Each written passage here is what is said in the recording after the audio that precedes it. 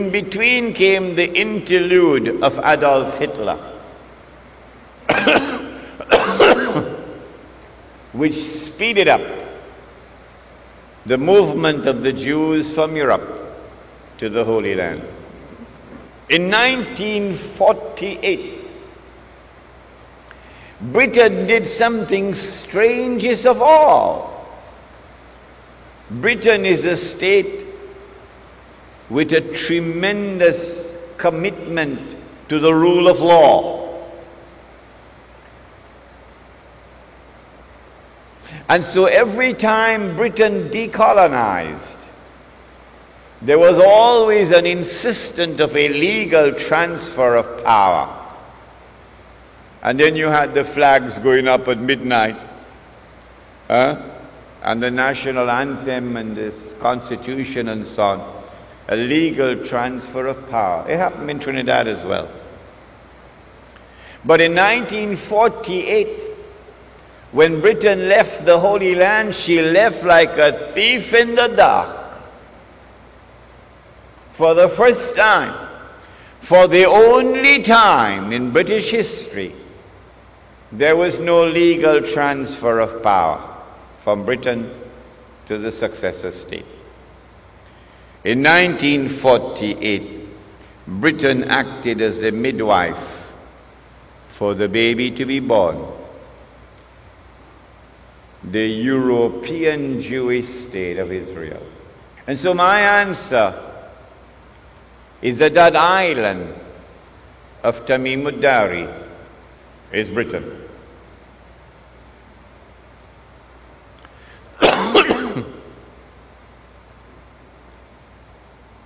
The Prophet said, sallallahu ta'ala alayhi wa sallam, about Dajjal,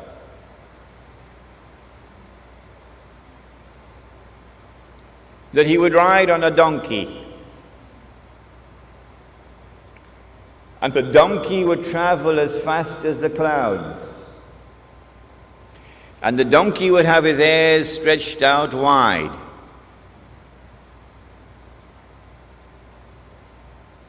My opinion, which I hope you will share with me, is that that donkey is already here in the world. This is religious symbolism with which we began the lecture. The donkey is the modern aircraft.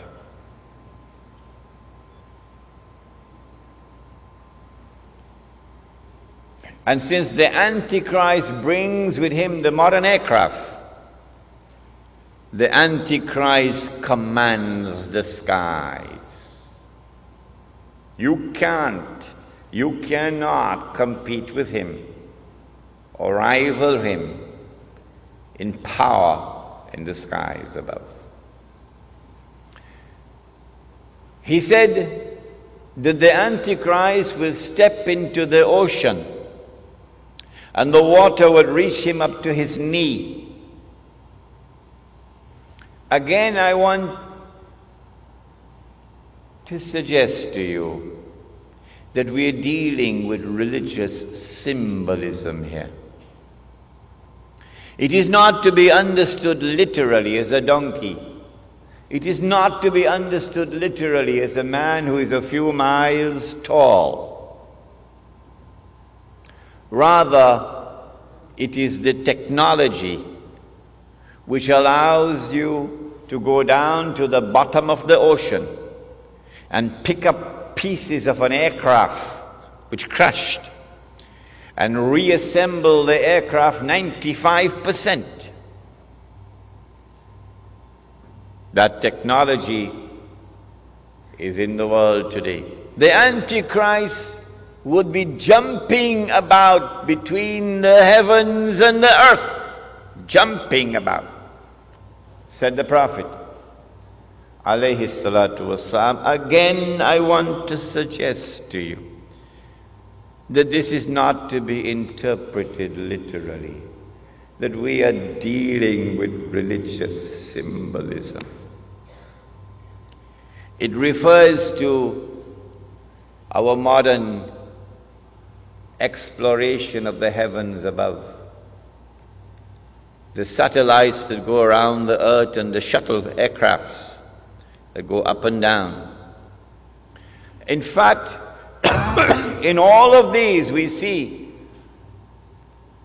pointers towards a scientific and technological revolution which would sweep the world.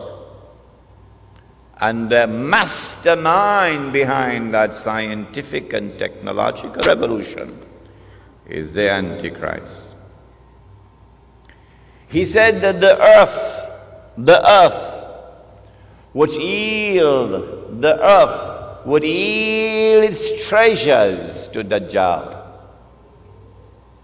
Now, go back home and study British history, as I am doing now, and you would see that the scientific and technological revolution was led by the island of Britain at every significant step of the way.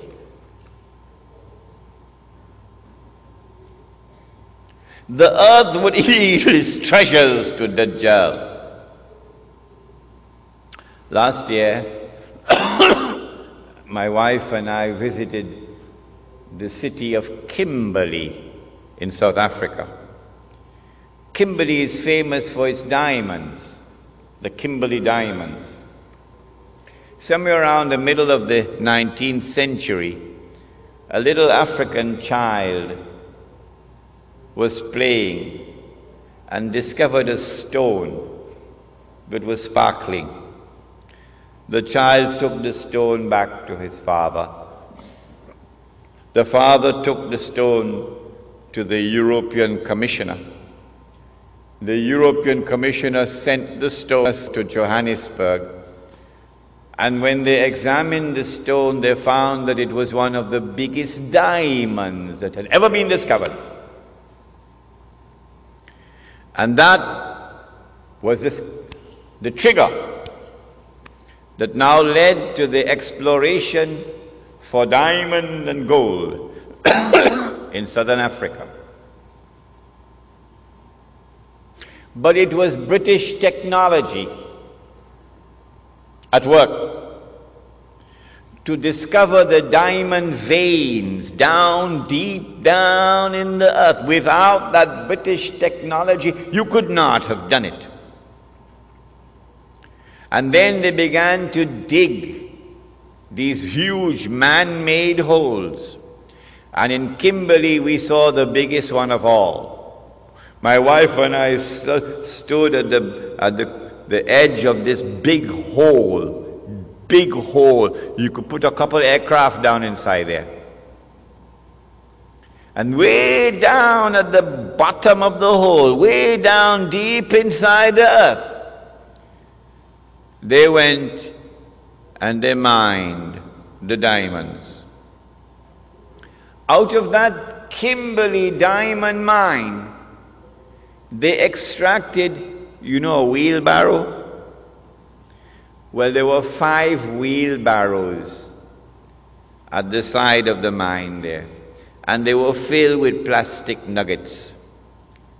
And this was meant to show us how many diamonds were mined at Kimberley before the mine was closed down in 1914. All of that effort of digging this big hole in order to get 5 wheelbarrows filled of diamonds.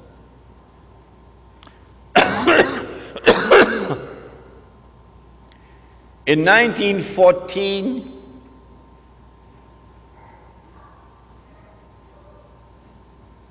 the stage was set. The Zionist movement had taken control of the diamond mines of South Africa and used a man named Cecil John Rhodes as a front man. The Rothschild Bank of Europe, a Jewish bank, financed him. And they were able to harvest all those diamonds and then use the sale of those diamonds to build up a war chest